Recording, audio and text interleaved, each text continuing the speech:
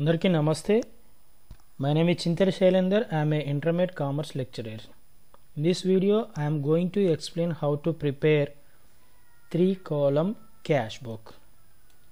That is cash, bank and discount columns. So, ఈ 3-column cash book అనేది ఏ విధంగా prepare చేయాలి, యాన్యువల్ ఎగ్జామ్లో మీరు ఏ విధంగా చేయాలో, ఇదైతే intermediate CEC first year English medium students కోసము, అదేవిధంగా CBS syllabus 11th class accountancy subject, అదేవిధంగా next BCom first year students కూడా ఈ 3-column క్యాష్ బుక్ అనేది ఇంగ్లీష్ మీడియం వాళ్ళకైతే యూజ్ అవుతుంది. సో ఈ 3-column క్యాష్ బుక్ అనేది ఎక్కడి నుంచి వచ్చింది, అసలు దీని స్టోరీ ఏంది, ఫస్ట్ మనకు ఎగ్జామ్ క్వశ్చన్ పేపర్లో ఇచ్చిన లెక్కే ప్రాబ్లమే మనకైతే అండర్స్టాండ్ కావాలి. సో టోటల్గా ఒకసారి అయితే మీకు ఒక 1 minute అయితే దీని యొక్క హిస్టరీ గురించి చెప్తాను. సో మనకు ఇంటర్మీడియట్ ఫస్ట్ ఇయర్లో సబ్సిడరీ బుక్స్ అనే ఒక చాప్టర్ ఉంటుంది, అంటే తెలుగులో సహాయక చిట్టాలు అంటారు. ఈ సబ్సిడరీ బుక్స్ ఎవరు ప్రిపేర్ చేస్తారంటే లార్జెస్ట్ బిజినెస్ కంపెనీస్, అంటే పెద్ద పెద్ద బిజినెస్ ఆర్గనైజేషన్స్ ఏం చేస్తాయంటే ఇండియాలో ఉన్న పెద్ద పెద్ద వ్యాపార సంస్థలు, బిజినెస్ ఆర్గనైజేషన్స్ ఈ యొక్క సబ్సిడరీ బుక్స్ ప్రిపేర్ చేసుకుంటారు. అంటే there are 8 types of subsidiary books, అంటే 8 పుస్తకాలు అయితే కేటాయించుకుంటారు బుక్స్. సో అందులో ఫస్ట్ వన్ అయితే పర్చేస్ బుక్ అయితే ప్రిపేర్ చేసుకోవడం జరుగుతుంది. పర్చేస్ బుక్ ఎలా ప్రిపేర్ చేసుకుంటారో ప్రీవియస్ వీడియోలో కూడా నేను ఎక్స్ప్లెయిన్ చేశాను విత్ యానిమేషన్తోని. సో ఈ పర్చేస్ బుక్ ఎందుకు బిగ్ బిజినెస్ ఆర్గనైజేషన్స్ ఎందుకు ప్రిపేర్ చేసుకుంటాయంటే, ఎవరి దగ్గర నుంచి అయితే క్రెడిట్ బేసిస్లో, అంటే ఉద్దరకైతే పర్చేజ్ చేస్తుందో వాళ్ళ యొక్క పేర్లు, నేమ్స్ అయితే ఇందులో నోట్ చేసుకుంటుంది. మనం పర్చేజ్ చేసిన గూడ్స్ ఏమైనా పాడైపోయినాయి ఉంటే అవి పర్చేజ్ చేసిన రిటర్న్స్ ఎవరికైతే రిటర్న్ చేసినాయో ఈ పర్చేస్ రిటర్న్స్ బుక్లో ఎంటర్ చేసుకుంటుంది. అదే విధంగా బిజినెస్ ఆర్గనైజేషను ఎవరికైతే ఉద్దరకు, అంటే క్రెడిట్ పర్పస్లో ఎవరికైతే సేల్స్ చేస్తుందో గూడ్స్, సో వాళ్ళ యొక్క నేమ్స్ అయితే ఇందులో ప్రిపేర్ చేసుకుంటుంది సేల్స్ బుక్లో. ఈ సేల్స్ బుక్ అనేది ఏ విధంగా ప్రిపేర్ చేసుకుంటారో కూడా నేను వీడియో చేశాను, ఆల్రెడీ మన ఛానల్లో ఉన్నాయి, డిస్క్రిప్షన్స్ కూడా లింక్స్ ఇచ్చాను, మీరు ఒకసారి చెక్ చేసుకోండి, ఆ వీడియో కూడా చూడండి. సేల్స్ రిటర్న్స్ అంటే మనము బిజినెస్ ఆర్గనైజేషన్ ఎవరికైతే సేల్ చేస్తుందో గూడ్స్ అవి పాడైపోయినాయి ఉంటే వాళ్ళు మనకు రిటర్న్ చేస్తారు. అలా మనకు సేల్స్ రిటర్న్స్ ఎన్ని వచ్చినాయి, ఎవరి దగ్గర నుంచి వచ్చినాయో టోటల్గా ఒక బుక్, నోట్బుక్ లెక్క పెట్టడం జరుగుతుంది, ఈ బుక్లో ఎంటర్ చేసుకుంటుంది. అట్లనే నెక్స్ట్ వెరీ వెరీ ఇంపార్టెంట్ ఏంటిదంటే cash book. So very very important. ఈ క్యాష్ బుక్ అనేది largest business organisations in India, అంటే భారతదేశంలో ఉన్న పెద్ద పెద్ద వ్యాపార సంస్థలు ఏం చేస్తాయంటే ఈ క్యాష్ బుక్ అనేది every month prepare చేసుకుంటుందండి cash book. So ఈ క్యాష్ బుక్లో ఎందుకు ప్రిపేర్ చేసుకుంటుంది అంటే క్యాష్కు పర్చేజ్ చేసిన, ఆన్ క్యాష్ బేసిస్లో సేల్ చేసిన, అంటే నగదుకు కొన్న, నగదుకు అమ్మిన total cash transactions. So cash transactions అంటే ఎవరి దగ్గర నుంచి క్యాష్ కొన్నాం, క్యాష్కి ఎంత అమ్మినాం, క్యాష్కి ఎంత కొన్నాం, క్యాష్ పర్చేస్ ఎన్ని, క్యాష్ సేల్స్ ఎన్ని, every transaction only cash purpose, అంటే నగదు రావడం, నగదు పోవడం, cash receiving, cash paying. So which purpose, ఏ పర్పస్లో మనము క్యాష్ రిసీవ్ చేసుకుంటున్నాం, ఏ పర్పస్లో క్యాష్ పేమెంట్ చేస్తున్నామో టోటల్ ఇన్ఫర్మేషను ఈ క్యాష్ బుక్లో ఎంటర్ చేసుకుంటుంది. సో ఈ క్యాష్ బుక్ మళ్ళీ తిరిగి 4 types అండి, సింగిల్ కాలం cash book, 2-column cash book, 3-column cash book. So ఇందులో మనకు వెరీ వెరీ ఇంపార్టెంట్ ఏంటిదంటే 3-column క్యాష్ బుక్. సో ఆ 3-column క్యాష్ బుక్ అనేది ఏ విధంగా బిజినెస్ ఆర్గనైజేషన్ ప్రిపేర్ చేసుకుంటుందో ఒక లెక్క అయితే తీసుకొని అయితే మీకు ఇక్కడ విజువల్లో ఎక్స్ప్లెయిన్ చేయబోతున్నాను. సో ఈ 3-column క్యాష్ బుక్ అనేది ఎలా ప్రిపేర్ చేయాలి అంటే మీ యొక్క నోట్స్లో కానీ యాన్యువల్ ఎగ్జామ్లో కానీ అడ్డంగా, అంటే ల్యాండ్స్కేప్లో, అంటే నోట్స్ పోర్ట్రేట్లో కాకుండా ల్యాండ్స్కేప్లో మీరు ఫస్ట్ టైటిల్ పట్టే మందం ప్లేస్ వదిలిపెట్టాలి. వదిలిపెట్టి మీరు ఏం చేయండి అంటే ఇక్కడ లెఫ్ట్ సైడ్ నుంచి స్టార్టింగ్ నుంచి వెళ్ళి మళ్ళీ నోట్స్లో చివరి వరకు ఒక లైన్ డ్రా చేయండి. ఫస్ట్ డ్రా చేసిన తర్వాత ఎక్కడైతే మీకు మిడిల్ పాయింట్ అనిపిస్తుందో మిడిల్ పాయింట్లో మళ్ళీ ఒక లైన్ అయితే డ్రా చేయండి. మళ్ళొక లైన్ అయితే డ్రా చేయండి.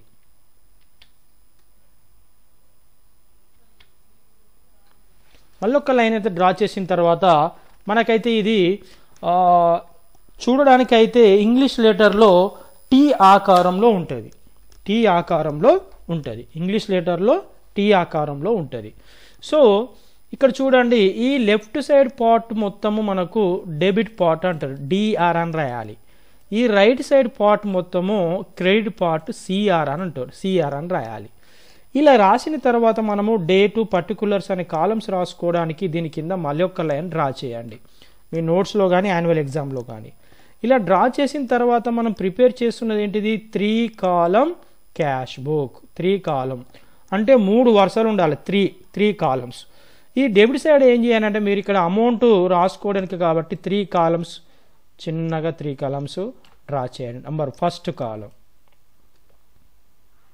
సెకండ్, ఇగో థర్డ్ కాలం. ఓకేనా?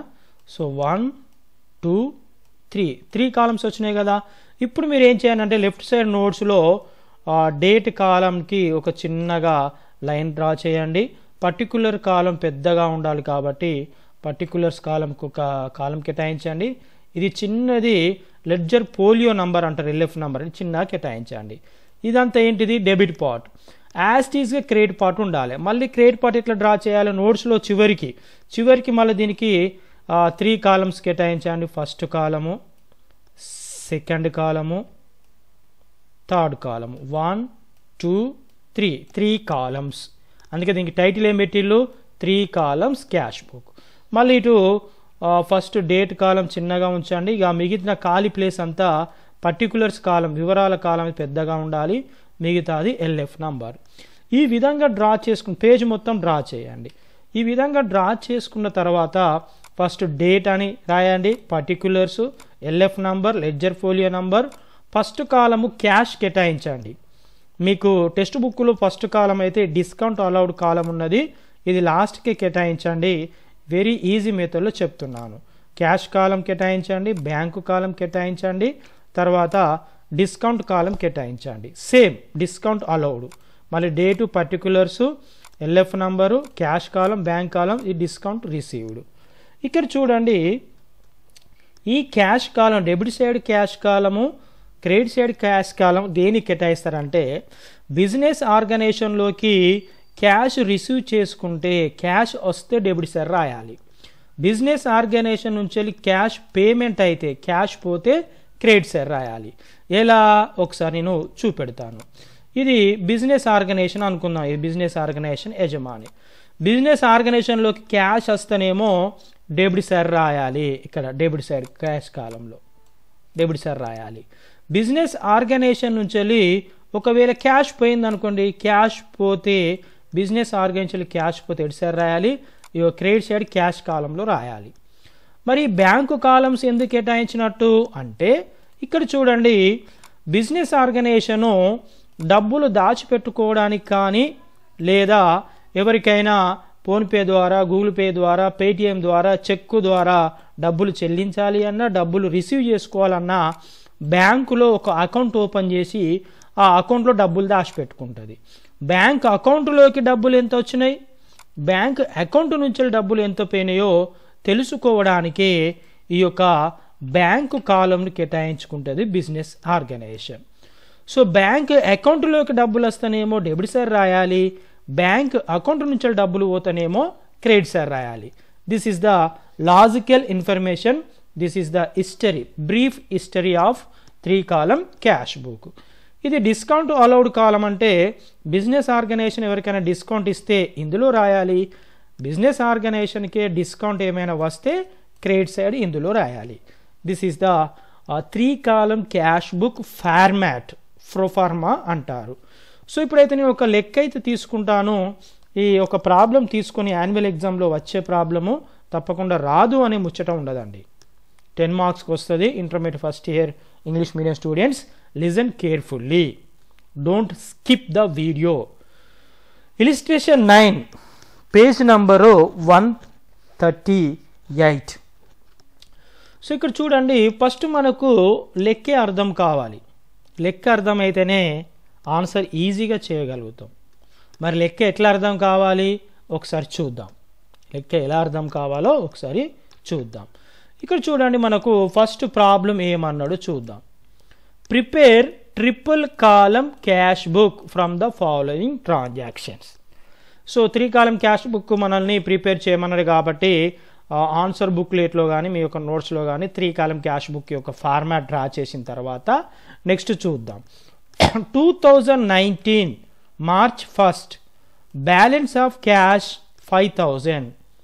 అంటే మన బిజినెస్ ఆర్గనైజేషన్లో ఎంత ఉన్నాయట డబ్బులు 5000 ఉన్నాయట. And bank over draft 10,000. So ఈ బ్యాంక్ ఓవర్ డ్రాఫ్ట్ అంటే ఏంటిదో చెప్తాను. ఫస్ట్ మనం దీన్ని మిడిల్గా మనం చేసుకుని దీన్ని 2 పార్ట్స్గా చేసుకుందాము. ఇక్కడ చూద్దాం, balance of cash rupees 5000.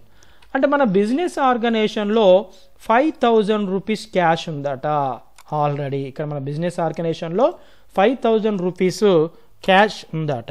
So ఈ క్యాష్ ఉన్నది కాబట్టి ఉంటే మన ఆర్గనైజేషన్లోకి వచ్చినట్టే కాబట్టి డెబిట్ సైడ్ మీరు ఏం రాయండి, ఆల్రెడీ మన బిజినెస్ ఆర్గనైజేషన్లో ఉంది కాబట్టి క్యాష్ కాలంలో 5000 రూపీస్ రాయండి.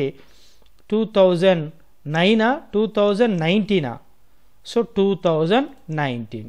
సో ఇక్కడ ప్రింటింగ్ మిస్టేక్ పడ్డది కాబట్టి దీన్ని 19గా మారుద్దాం. Very good. 2019 to balance broad down అని 5000 రూపీస్ రాయండి. మరి నెక్స్ట్ ఇక్కడ చూడండి, విజువల్లో చూడండి ఒకసారి ఇక్కడ, and bank over draft. So ఈ బ్యాంక్ ఓవర్ డ్రాఫ్ట్ అంటే ఏంటిదో ఇప్పుడు మీకు తెలియాలి. సో బ్యాంక్ ఓవర్ డ్రాఫ్ట్ అంటే నేను ఒకసారి మీకు విజువల్లో లైవ్గా విత్ యానిమేషన్తోని ఎక్స్ప్లెయిన్ చేస్తాను. సో విద్యార్థులారా, ఇక్కడ మన బ్యాంక్ అకౌంట్లో ఒక 10,000 రూపీస్ ఉన్నాయి అనుకుందాం. బ్యాంక్ అకౌంట్లో మనం ఇక్కడ ఏటీఎం ద్వారా, ఇక్కడ చూడండి విజువల్లో ఏటీఎం ద్వారా మన బ్యాంక్ అకౌంట్లో 10,000 ఉంటే ఏటీఎం నుంచి మనం ఎంత అయితే విత్డ్రా చేసుకుంటాం క్యాష్, మనము ఎంత ఉంటే అంత 10,000 రూపీస్ మాత్రమే విత్డ్రా చేసుకోగలుగుతాం. మన బ్యాంక్ అకౌంట్లో ఎన్ని డబ్బులు ఉంటే అన్ని మాత్రమే తీసుకోగలుగుతాం. మరి బిజినెస్ ఆర్గనైజేషన్ కూడా, బిజినెస్ ఆర్గనైజేషన్ సంబంధించిన బ్యాంక్ అకౌంట్లో ఒక 50,000 రూపీస్ ఉన్నాయి అనుకుందాం. మరి ఎంత తీసుకుంటుంది బిజినెస్ ఆర్గనైజేషన్ కూడా? 50,000 రూపీస్ మాత్రమే తీసుకోగలుగుతుంది. 50,000 కాకుండా ఒక 1,00,000 రూపీస్ తీసుకున్నది అనుకోండి. 50,000 ఏమో మన బిజినెస్ ఆర్గనైజేషన్ సంబంధించిన డబ్బులు. మరి ఇంకొక 50,000 ఏంటి అండి? ఇంకొక 50,000 ఏంటి? మన బ్యాంకు బిజినెస్ ఆర్గనైజేషన్కి అప్పిచ్చినట్టు. బ్యాంకు బిజినెస్ ఆర్గనైజేషన్కి అప్పిచ్చినట్టు అంటే మన అకౌంట్లో ఉన్న డబ్బుల కంటే ఇంకా ఎక్కువ మొత్తం ఎంతైతే వాడుకుంటామో ఆ డబ్బులను ఏమంటారంటే బ్యాంక్ ఓవర్ డ్రాఫ్ట్ అంటాం. మళ్ళీ తిరిగి ఆ 50,000 రూపీస్ మనం చెల్లిస్తాం కదా బ్యాంకు. కాబట్టి బ్యాంక్ ఓవర్ డ్రాఫ్ట్ అనేది బిజినెస్ ఆర్గనైజేషన్కి లయాబిలిటీ, అప్పు. బిజినెస్ ఆర్గనైజేషన్కి లయాబిలిటీ, అప్పు. ఓకేనా? కాబట్టి బ్యాంక్ ఓవర్ డ్రాఫ్ట్ కాబట్టి మనకు క్రెడిట్ నిల్వ చూపెడుతుంది. 3 కాలం క్యాష్ బుక్లో మనకు క్రెడిట్ నిల్వ చూపెడుతుంది. అందుకే బ్యాంక్ ఓవర్ డ్రాఫ్ట్ ఇచ్చినప్పుడు క్రెడిట్ సైడ్ రాయాలి March 1st by balance broad down, తెచ్చి నిల్వ అని బ్యాంకు కాలంలో 10,000 రూపీస్ వేయాలి. ఎందుకంటే మనం 10,000 రూపీస్ బ్యాంకుకే అప్పున్నాం కాబట్టి క్రెడిట్ సైడ్ వేయాలి. ఇక మిగతా అన్నీ ఇంతకుముందు చెప్పిన వీడియోలో, ఇంతకుముందు లెక్కలో చెప్పినట్టు యాజ్ టీజ్గా సేమ్ ఉంటాయండి. చూద్దాం. Next March 3rd. March 3rd నాడు ఏం జరిగిందో ఫస్ట్ మన బిజినెస్ ట్రాన్సాక్షన్ చదవాలి. ఎలా రీడ్ చేయాలి? ఏదైనా ఒక బిజినెస్ ఆర్గనైజేషన్ ఇమాజినేషన్ చేసుకుంటూ మనం లెక్కలు చేయాలి. ఇమాజినేషన్ ఊహించుకోవాలి. March 3rd నాడు received amount through net banking, internet banking from Mahesh. So Mahesh నుంచి లైట 5,000 రూపీస్ రిసీవ్ చేసుకున్నారట. ఎవరు రిసీవ్ చేసుకున్నారు? Business organisation. మరి రిసీవ్ చేసుకుంటే డబ్బులు వస్తాయి కదా, వస్తాయి కాబట్టి మనం డెబిట్ సైడ్ రాయాలి. అంటే ఇక్కడ చూడండి 5,000 rupees and allowed him discount 130. So ఈ డిస్కౌంట్ పక్క పెట్టండి. మహేష్ నుంచి వెళ్ళి 5000 రూపీస్ ఇంటర్నెట్ బ్యాంకింగ్ ద్వారా నెట్ బ్యాంకింగ్ ద్వారా డబ్బులు రిసీవ్ చేసుకున్నాం. రిసీవ్ చేసుకుంటే ఎటు సార్ రాయాలి? డెబిట్ సార్ రాయాలి. March 3 to Mahesh account. మరి ఇక్కడ నేను బ్యాంకు కాలంలో ఎందుకు వేసినా, మనకు అకౌంట్ పే చేసిన వాళ్ళు ఇంటర్నెట్ బ్యాంకింగ్ ద్వారా పే చేస్తే ఏమవుతుంది? మన బ్యాంకు అకౌంట్లోకి డబ్బులు వస్తాయి, మన బిజినెస్ ఆర్గనైజేషన్లో కాదు, అకౌంట్లోకి డబ్బులు వస్తాయి. కాబట్టి బ్యాంకు కాలంలో వేయాలి 5000. డిస్కౌంట్ ఎంత ఇచ్చినాము మనము? బిజినెస్ ఆర్గనైజేషన్ ఎంత ఇచ్చినాము అతనికి? 130 రూపీస్ మనము డిస్కౌంట్ ఇచ్చినాం కాబట్టి డిస్కౌంట్ కాలంలో 130 రూపీస్ వేయాలి. ఓకేనా? It is clear. Next transaction very simple. So March 5th నాడు డిపాజిటెడ్ క్యాష్ ఇంటూ బ్యాంక్. బ్యాంకులో డిపాజిట్ చేసినాం. ఇట్ ఈస్ కాంట్రా ఎంట్రీ, ఎదురు పద్దు వస్తుంది.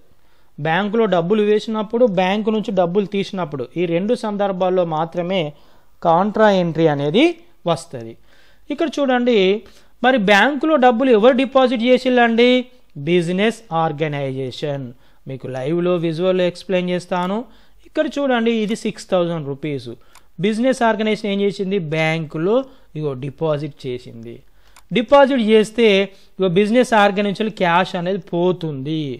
సో క్యాష్ అనేది పోతుంది కాబట్టి ఎటు సార్ రాయాలి? క్రెడిట్ సార్ రాయాలి. March 5th by bank account, బ్యాంకులోకి పోతుంది కాబట్టి. సో ఇక్కడ క్యాష్ కాలంలో 6000 రూపీస్ రాయాలి. ఎందుకు రాయాలి? బిజినెస్ ఆర్గనైజేషన్ క్యాష్ పోతుంది. మరి క్యాష్ ఎక్కడికి పోతుంది? బ్యాంకులోకి. అంటే బ్యాంకులోకి వస్తుంది కదా, ఇండైరెక్ట్గా బ్యాంకులోకి వస్తుంది కాబట్టి, బ్యాంకులోకి వస్తుంది కాబట్టి మళ్ళీ బ్యాంకులోకి వచ్చినట్టు అదే డేట్ నాడు మార్చ్ 5th నాడు టు క్యాష్ అకౌంట్. క్యాష్ అనేది బ్యాంకులోకి వస్తుంది కాబట్టి బ్యాంక్ కాలంలో 6000 రూపీస్ వేయాలి. చూడండి, 3 కాలం క్యాష్ బుక్లో ఒకే డేట్ నాడు రెండు వైపులా, ఒకే డేట్ నాడు రెండు వైపులా నమోదు చేయడాన్నే కాంట్రా ఎంట్రీ అంటారు. దీన్ని మనము ఎల్ఎఫ్ నంబర్ కాలంలో సి అనే లెటర్తోని చూపెట్టాలి. సి అనే లెటర్తోని చూపెట్టాలి. ఓకేనా? దీన్నే కాంట్రా ఎంట్రీ అంటారు. ఓకే అండి. సో నెక్స్ట్ చూద్దాం. మార్చ్ 10th నాడు ఏం జరిగిందో చూద్దాం. పేడ్ Anil throw debit card. Debit card అంటే ఏంటిదండి? ఏటీఎం. చూడండి, డెబిట్ కార్డ్ అన్నా, ఇంటర్నెట్ బ్యాంకింగ్ అన్నా, క్రెడిట్ కార్డ్ అన్నా, తర్వాత గూగుల్ పే ద్వారా అన్నా, ఫోన్పే ద్వారా అన్నా, ఏదన్నా బ్యాంకు కాలంలో వేయాలి. ఓకేనా? So paid to Anil throw debit card 320 rupees in full settlement of his account 350. అంటే ఇది ఫస్ట్ మనకి బిజినెస్ ట్రాన్సాక్షన్ మనకు అర్థం కావాలి విద్యార్థులారా. వాస్తవానికి బిజినెస్ ఆర్గనైజేషను అనిల్కు 350 రూపాయలు ఇవ్వాలి. బిజినెస్ ఆర్గనైజేషన్ అడిగింది అనిల్ను, అనిల్ నీకు ఎట్లాగో 350 రూపీస్ అయితే ఇవ్వాలి కదా, కొంచెం ఎంతో కొంత డిస్కౌంట్ మాకు ఇవ్వండి అని బిజినెస్ ఆర్గనైజేషన్ అడిగింది. అడిగిన వెంటనే ఒక 30 రూపీస్ అయితే డిస్కౌంట్ తీసుకోండి, ఇంకా 320 రూపీస్ అయితే నాకు చెల్లించాలని అనిల్ అయితే చెప్పడం జరిగింది. చెప్పిన వెంటనే మన బిజినెస్ ఆర్గనైజేషన్ ఏం చేసింది? 320 రూపీస్ అయితే చెల్లించింది. ఎట్లా? ఏటీఎం ద్వారా. అంటే రిమైనింగ్ 30 రూపీస్ ఏంటంటే బిజినెస్ ఆర్గనైజేషన్కు డిస్కౌంట్ రిసీవ్ చేసుకున్నట్టు.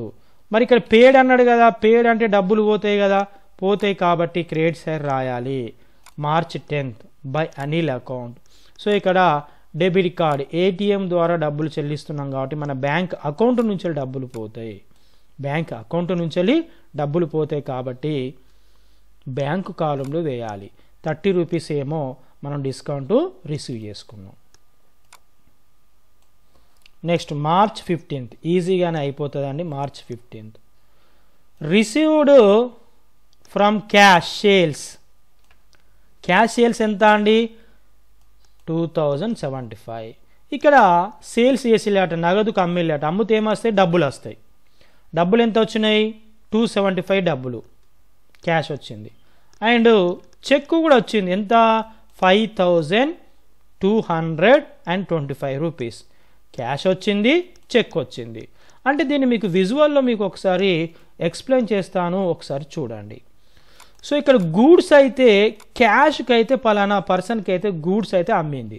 అమ్మితే 275 రూపీస్ ఏమో క్యాష్ ఇచ్చిండు, ఒక 5000 రూపీస్ ఏమో చెక్ ఇచ్చిండు. అంటే ఇక్కడ బిజినెస్ ఆర్గనైజేషన్లోకి క్యాష్ వస్తుంది, అదేవిధంగా బిజినెస్ ఆర్గనైజేషన్లోకి చెక్ వస్తుంది. సో రెండు వస్తున్నాయి కాబట్టి వస్తే మనం ఎటు సార్ రాయాలి, డెబిట్ సార్ రాయాలి, టు సేల్స్ అకౌంట్ అని రాయాలి. సో క్యాష్ ఏమో 275 వస్తుంది కాబట్టి క్యాష్ కాలంలో 275, చెక్ వస్తుంది కాబట్టి బ్యాంక్ కాలంలో 2225 వేయండి. మళ్ళీ ఇక్కడ ఇందులో చూడండి, deposited check on the same day, ఇదే రోజు చెక్ బ్యాంకులో వేసిలు కాబట్టి కాంట్రా ఎంట్రీ రాదు. ఒకవేళ నెక్స్ట్ డే కనుక ఇంకా లేదంటే తర్వాత రోజులలో వేస్తే కాంట్రా ఎంట్రీ వస్తుంది. ఇది గుర్తుపెట్టుకోవాలి విద్యార్థులు. సో మార్చ్ 19th నాడు ఏం జరిగింది చూద్దాం. Purchase goods by Paytm. Paytm ద్వారా నాట గూడ్స్ పర్చేజ్ చేసిలాట. పర్చేజ్ చేస్తే క్యాష్ పోతుంది కదా. ఇక్కడ చూడండి మీకు విజువల్లో ఎక్స్ప్లెయిన్ చేస్తాను. బిజినెస్ ఆర్గనైజేషన్ గూడ్స్ పర్చేజ్ చేసింది, పర్చేజ్ చేస్తే గూడ్స్ వచ్చినాయి. మరి ఇక్కడ డబ్బులు ఇవ్వాలి కదా, డబ్బులు ఇవ్వలేదు. మనకు ఫోన్ ఉంటుంది కదా, ఫోన్లో పేటిఎం ద్వారా చెల్లించిండు. పేటిఎం ద్వారా చెల్లిస్తే మన బ్యాంకు అకౌంట్ నుంచి డబ్బులు పోతాయి. డబ్బులు పోతాయి కాబట్టి ఎడ్ సార్ రాయాలి, క్రెడిట్ సార్ రాయాలి, బై పర్చేజ్ అకౌంట్ బ్యాంకు కాలంలో వేయాలి 645. ఓకేనా, it is clear. So next చూద్దాము మార్చి 25th. Cash withdraw from bank for office use అన్నాడండి, ఫర్ ఆఫీస్ యూజ్. సో దీనికి మాత్రమే ఫస్ట్ రాద్దాం, ఆఫీస్ యూజ్. ఇది కాంట్రా ఎంట్రీ, అంటే బ్యాంకు నుంచి డబ్బులు తీసుకుంటున్నారు. మరి ఎవరు తీసుకుంటున్నారు బ్యాంకు నుంచి డబ్బులు, ఎవరు విత్డ్రా చేసుకుంటారు? Business organisation. ఇక్కడ చూడండి బ్యాంక్ ఉంది కదా, బ్యాంకు నుంచి క్యాష్ విత్డ్రా చేసుకున్నది బిజినెస్ ఆర్గనైజేషన్. విత్డ్రా చేసుకుంటే క్యాష్ ఏమవుతుంది? వస్తుంది. బిజినెస్ ఆర్గనైజేషన్లో క్యాష్ వస్తుంది కాబట్టి debit side March 25th to bank account. So cash వస్తుంది కాబట్టి క్యాష్ కాలంలో 1900 వేయండి. మరి క్యాష్ ఎక్కడి నుంచి వస్తుంది? బ్యాంకు అకౌంట్ నుంచి వస్తుంది, అంటే బ్యాంకు నుంచి పోతుంది. బ్యాంకు నుంచి పోతుంది కాబట్టి ఇండైరెక్ట్గా మరి బ్యాంకు నుంచి అకౌంట్లోకి వెళ్ళి డబ్బులు పోతాయి కాబట్టి మనం బ్యాంకు నుంచి వెళ్ళి పోయినట్టు కూడా రాయాలి. దాన్ని ఏమని రాయాలి? టు క్యాష్ అకౌంట్ అని రాయాలి. ఓకేనా. సో ఇది ఇప్పుడు ఫస్ట్ రాయొద్దండి, ఇది ఒక్క నిమిషం.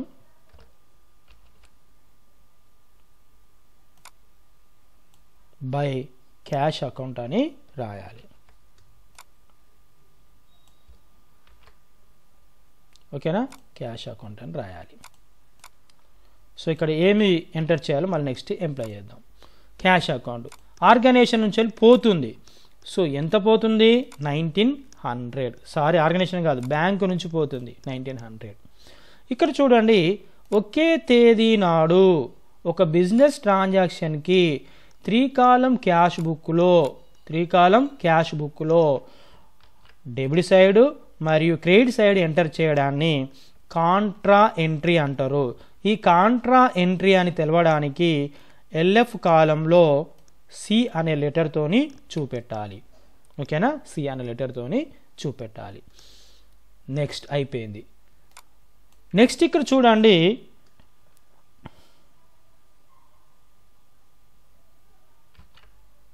And personal use 900. అంటే బ్యాంకు నుంచి 1900 ఏమో ఆఫీస్ అవసరాల కోసం విత్డ్రా చేసిండు, పర్సనల్ కోసమేమో 900 డ్రా చేసిండు. అంటే పర్సనల్ అంటే బ్యాంక్ అకౌంట్ నుంచి డబ్బులు పోతాయి కాబట్టి దాన్ని ఏమని రాయాలి అంటే మార్చ్ 25th నాడు బై డ్రాయింగ్స్ అకౌంట్ అని రాయాలి. కంట్రోల్ వి, డ్రాయింగ్స్ అకౌంట్ అని రాయాలి. ఓకేనా, it is clear. 25th by drawings account 900. ఓకేనా అండి. సో ఈ ట్రాన్సాక్షన్ అయిపోయింది. నెక్స్ట్, సో దానికంటే ముందు నేను ఇక్కడ ఇది మర్చిపోయినా అండి, మార్చి మార్చి 22 నాడు ఇది మర్చిపోయాను. సో దీన్ని ఎలా రాయాలో ఇప్పుడు మీకు చూపెడతాను. మార్చి 22. సో మార్చి 22 నాడు paid by cheque to Kavya. So కావ్యకట check అట 725 రూపీస్ది పేడ్ చేసిల్లట ఇన్ ఫుల్ సెటిల్మెంట్ ఆఫ్ 800. అసలు కావ్యకు బిజినెస్ ఆర్గనైజేషన్ 800 ఇవ్వాలి. 800 అయితే బిజినెస్ ఆర్గనైజేషన్ ఏం చేసింది, అమ్మ కావ్య గారు మీకు 800 రూపాయలు ఇవ్వాలి కదా, ఎంతో కొంత డిస్కౌంట్ ఇవ్వమంటే సరే 75 రూపీస్ అయితే ఇస్తానని కావ్య అన్నది. మిగతా 725 రూపీస్ అయితే చెక్ అయితే చెల్లిస్తే దీన్ని ఎందులో ఎలా రాయాలో నేను ఒకసారి చూపెడతాను.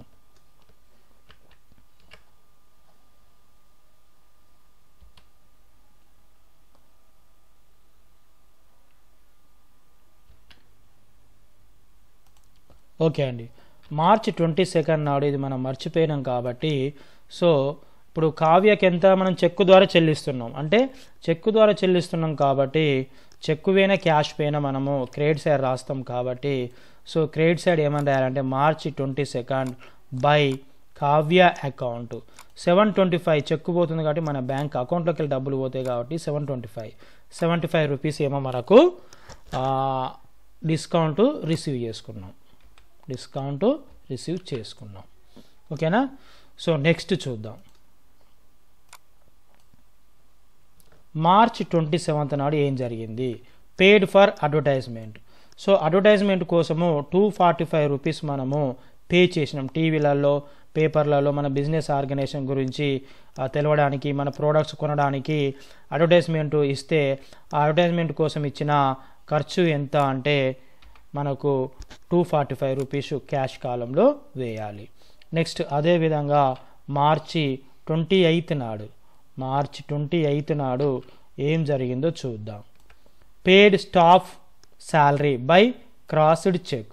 మరి మన బిజినెస్ ఆర్గనైజేషన్లో పనిచేస్తున్న మరి ఎంప్లాయీస్కి అయితే శాలరీస్ అయితే పే చేసిల్లట, అది చెక్కు ద్వారా పే చేసిల్లట. చెక్కు ద్వారా పే చేస్తే మనకు చెక్కు పోతుంది, క్యాష్ పోయినా కూడా క్రెడిట్ సైడ్ రాస్తాం కాబట్టి ఇక్కడ చెక్ అన్నాం కాబట్టి బ్యాంక్ కాలంలో వేయాలి.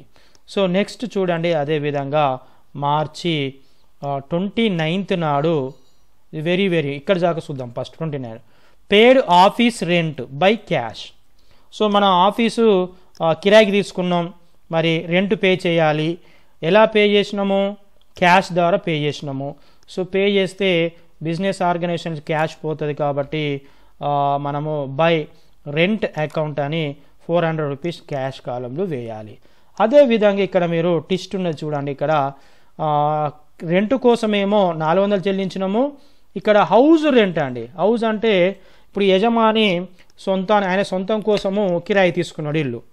మరి కిరాయి తీసుకుంటే ఇక్కడ చెక్కు ద్వారా చెల్లించిండట ఆ ఓనర్కు అని ఆయన పర్సనల్ అవసరాల కోసం బ్యాంకు అకౌంట్ నుంచి 375 రూపీసు రెంట్ కోసము చెల్లించిండు. మరి ఆయన హౌస్ రెంట్ అంటే ఆయన పర్సనల్ యూజ్, ఈ బిజినెస్ ఆర్గనైజేషన్కి సంబంధం లేదు. సో సంబంధం లేదు కాబట్టి బ్యాంకు అకౌంట్ నుంచి డబ్బులు పోతాయి కాబట్టి పర్సనల్ యూజ్ కాబట్టి దాన్ని డ్రాయింగ్స్ అకౌంట్ అనాలి. Drawings account same date March 29. So మన బ్యాంక్ అకౌంట్ నుంచి డబ్బులు పోతాయి కాబట్టి క్రెడిట్ సైడ్ 375 రూపీస్ వేయాలి. Next last transaction received a crossed check of ₹580 from Srinivas in settlement of 620. అంటే 620 రూపాయలు మనకు శ్రీనివాస్ నుంచి బిజినెస్ ఆర్గనైజేషన్కి రావాలి. మరి శ్రీనివాస్ ఎంత ఇచ్చిండండి, 580 రూపీస్ మాత్రమే ఇచ్చిండు. అంటే బిజినెస్ ఆర్గనైజేషన్ ఏం చేసినట్టు, డిస్కౌంట్ ఇచ్చినట్టు. ఎంత డిస్కౌంట్ ఇచ్చినట్టు, 40 రూపీస్ డిస్కౌంట్ ఇచ్చినట్టు. సో మనకైతే 580 రూపీస్ అయితే వస్తున్నాయి కాబట్టి వచ్చినట్టు రాయండి. March 31 to Srinivas account. మరి ఇక్కడ చెక్ వస్తుంది కాబట్టి బ్యాంక్ కాలంలో వేయండి. మరి మనం డిస్కౌంట్ ఇచ్చినాం కాబట్టి 40 రూపీస్ డిస్కౌంట్ కాలంలో వేయండి. సో ఇక్కడితోని మనము ఇక్కడ మనకు యాన్యువల్ ఎగ్జామ్లో ఇచ్చిన ఈ లెక్కకైతే బిజినెస్ ట్రాన్సాక్షన్కి ఏం చేయాలో డెబిట్ సైడ్ రాసినాం, క్రెడిట్ సైడ్ రాసినాం. ఇప్పుడు ఏం చేయాలంటే ఇదేమో సంస్థలోకి వచ్చిన డబ్బులు, డెబిట్ సైడ్ క్యాష్ కాలం. ఇదేమో సంస్థ నుంచి పోయిన డబ్బులు. ఫస్ట్ ఇవి రెండు కూడుకోండి. డెబిట్ సైడ్ ఎక్కువగా ఉందా క్రెడిట్ సైడ్ ఎక్కువగా ఉందో చూడండి. నాకైతే ఇక్కడ డెబిట్ సైడ్ ఎక్కువ అనిపిస్తుంది కాబట్టి నేను డెబిట్ సైడ్ కూడుతున్నా. డెబిట్ సైడ్ ఏం చేసిన అడిషన్ చేసిన. అడిషన్ చేస్తే ఎంత వచ్చిందంటే 7175 as it is credit side వేయండి 7175. ఈ 7175 నుంచి ఈ క్రెడిట్ సైడ్ అమౌంట్ అంతా రెడ్యూస్ చేయండి. రెడ్యూస్ చేస్తే 530 రూపీస్ వస్తుంది. దాన్ని మనం బ్యాలెన్స్ క్యారీ డౌన్ అంటాం, తేల్చి నిల్వ. ఇక్కడ ఏ మంత్ అయితే ఉంటుందో ఆ మంత్ చివరి తేదీ వేయండి. ఇక్కడ మార్చ్ 31. సో నెక్స్ట్ ఈ డెబిట్ సైడ్ అమౌంట్ కాలం కింద సో 530 రూపీస్ వేయండి. దీన్ని టు బ్యాలెన్స్ బ్రాడ్ డౌన్ అనండి. ఇక్కడ మార్చ్ 31 తర్వాత నెక్స్ట్ డేట్ ఏమొస్తుందంటే ఏప్రిల్ 1. April 1 530 rupees. ఇది క్యాష్ కాలం బ్యాలెన్సెస్ చేయడం, నిల్వలు తేల్చడం క్యాష్ కాలం. సో ఇట్లనే క్యాష్ కాలం అయితే ఏ విధంగా చేసిల్లో ఇక్కడ బ్యాంకు కాలం కూడా చూడండి. ఇవి బ్యాంకు అకౌంట్లోకి డబ్బులు వచ్చినాయి, ఇవి బ్యాంకు అకౌంట్ నుంచి డబ్బులు పోయినాయి. ఏది ఎక్కువగా ఉందో చూడండి. ఇక్కడ 10,000 రూపీస్ ఉన్నదంటే ఇక్కడ చూడండి బ్యాంకు క్రెడిట్ సైడే ఎక్కువగా ఉంది. క్రెడిట్ సైడ్ ఎక్కువ. ఇది మొత్తం టోటల్ కూడండి. క్రెడిట్ సైడ్ కూడితే మనకి ఎంత వస్తున్నదంటే 17,115 రూపీస్. ఎగ్జాక్ట్లీ దీనికి ఆపోజిట్ డెబిట్ సైడ్ వేయండి 17,115 రూపీస్. సో ఈ 17,115 రూపీస్ నుంచి ఇక్కడ ఈ డెబిట్ సైడ్ ఉన్న అమౌంట్లు కూడి రెడ్యూస్ చేయండి. సో రెడ్యూస్ చేస్తే ఎంత వస్తుందంటే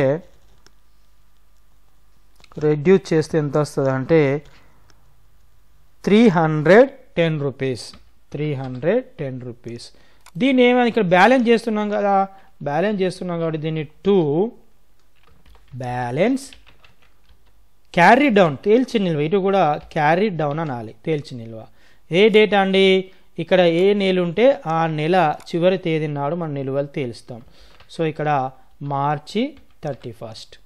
సో నెక్స్ట్ మంత్కి అది ఏమవుతుంది బై బ్యాలెన్స్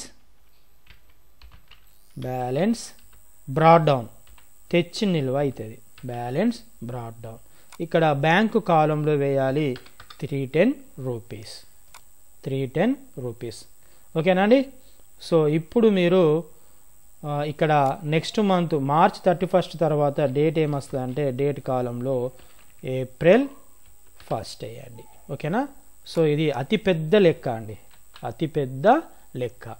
సో ఇప్పుడు చూడవచ్చు మీరు మార్చ్ 1 నాడు బిజినెస్ ఆర్గనైజేషన్లో 5,000 ఉంటే ఒక 1 మంత్ తర్వాత ఏప్రిల్ 1 తర్వాత 530 రూపాయలే ఉన్నాయి. అంటే చూడండి ఒక 1 మంత్కు పోల్చుకుంటే క్యాష్ అనేది బిజినెస్ ఆర్గనైజేషన్లో పోల్చుకుంటే చాలా తగ్గింది. సో అట్లనే సో మన బ్యాంక్ అకౌంట్లో ఇంకా 310 రూపీస్ అయితే ఇక్కడ చూడండి 1 మంత్ తర్వాత. సో ఇక్కడ మనము మార్చ్ 1 నాడు బ్యాంకు వాళ్ళకు 10,000 రూపాయలు చెల్లించాలి బ్యాంకు వాళ్ళకు. కానీ ఒక 1 మంత్ తర్వాత ఎంతకు వచ్చింది 310 రూపీస్. అప్ అనేది తగ్గింది. సో ఈ విధంగానైతే బిజినెస్ ఆర్గనైజేషన్ 3 కాలం క్యాష్ బుక్ ఈ విధంగా ప్రిపేర్ చేసుకుంటుంది. ఓకే మై డియర్ స్టూడెంట్స్, ఈ వీడియో కనుక 100% మీకు నచ్చుతుంది. ఒక లైక్ అయితే చేయండి. ఇప్పటివరకు మన ఛానల్ సబ్స్క్రైబ్ చేయకపోతే సబ్స్క్రైబ్ చేసుకోండి. మిగతా ఫైనల్ అకౌంట్స్ కూడా ఆల్ వీడియోస్ ఉన్నాయి. Final accounts, ledger accounts, journal entries, every video మన చింతల శైలేందర్ అనే ఛానల్ ప్లేలిస్ట్లో ఉన్నాయి. మీరు సెర్చ్ చేయండి, ఖచ్చితంగా నచ్చుతుంది. ఇది మీరైతే ఎగ్జామ్లో ఏ విధంగా రాయాలి ఆన్సర్ బుక్లెట్లో నేను ఒక నిమిషంలో ఇప్పుడు చూపెట్టబోతున్నాను. ఓకేనా. లైక్ చేయండి, షేర్ చేయండి, సబ్స్క్రైబ్ చేయండి. ఇక్కడ చూడండి మనకి ఇది ఎగ్జామ్లో ఆన్సర్ బుక్లెట్. ఈ ఆన్సర్ బుక్లెట్ని మీరు అడ్డంగా తిప్పాలి. సో అడ్డంగా తిప్పి ఇక్కడ చూడండి 3 కాలం cash book, cash account, bank, discount allowed, cash, bank కాలం, డిస్కౌంట్ అలౌడ్ కాలం. సో ఈ విధంగా చేయాలండి ఎగ్జామ్లో. మీరు వీడియో పాజ్లో పెట్టుకొని మీరు ఒకసారి చూసుకోండి. సో అదేవిధంగా పూర్తిగా మీకు ఒకసారి చూపెడతాను. ఇది ఆన్సర్ బుక్లెట్ ఇట్లా ఉంటుంది. ఎగ్జామ్లో ఇట్లా రాయాలి answer booklet. So question paper కూడా ఏ విధంగా ఆన్సర్ బుక్లెట్ ఇట్లా ఉంటుంది, ఈ విధంగానైతే మీరు రాయండి. క్వశ్చన్ పేపర్ ఏ విధంగా ఉంటుందో కూడా నేను ఒకసారి ఇప్పుడు చూపెడతాను. సో మనకు యాన్యువల్ ఎగ్జామ్లో మోడల్ క్వశ్చన్ పేపర్ అయితే ఈ విధంగా ఉంటుంది. 100% సిలబస్ అండి.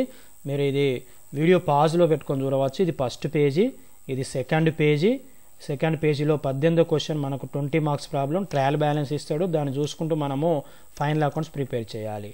సో ఇక్కడ సెక్షన్ ఈలో అండి, ఇక్కడ చూడవచ్చు మీరు విజువల్లో.